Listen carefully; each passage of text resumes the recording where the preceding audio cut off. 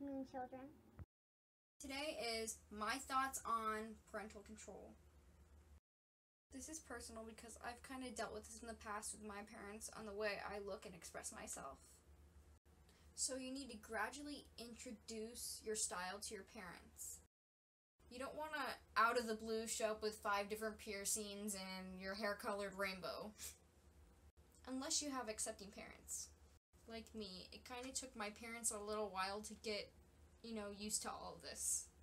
I, now 18 years old, still have some family that doesn't really agree with what I look like, and I have to just accept it and move on, really. Because at the end of the day, it's really what you want and not what everybody else wants. There's a certain price to pay to being your true self. Try not to beat yourself up so much if you're not reaching your parents' standards. When it really comes down to it, it's about you. It's not about what your parent wants. It's not about what your parents want of you. It's about what you want of you and what you want to be and who you are. So be true to be you. Okay, well, bye for now. Peace. One love. Be true to be you. Be true to be you. True to be you. Be true That- to be. That makes sense. I know it does. Like, for real, it does.